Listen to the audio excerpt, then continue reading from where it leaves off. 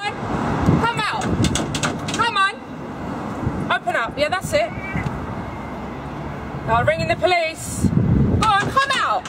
Using this restaurant to trap young girls, English girls, and rape them, you dirty monsters. Come on.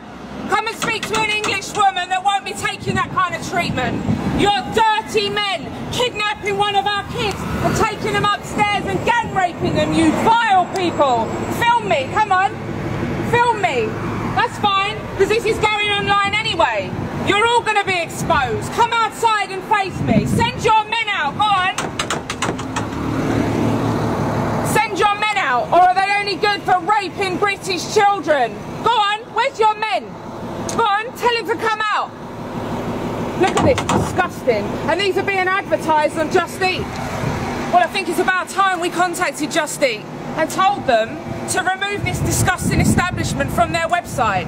I'm stood outside a fast food shop where just a few months ago a British girl, a child, a 16-year-old, came into this shop to ask for directions and was dragged upstairs by 4 Muslim men, one of them an Afghan asylum seeker. They dragged her upstairs and they gang raped her. This is a child.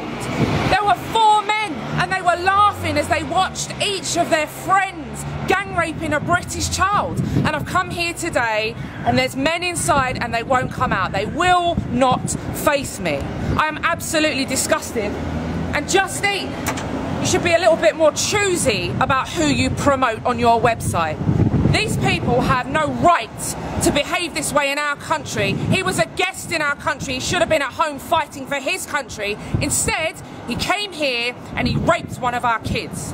And people wonder why we voted for Brexit, why we want to get out of the European Union, because Merkel's sending these people to us to rape our children. Stand up, people. Enough's enough.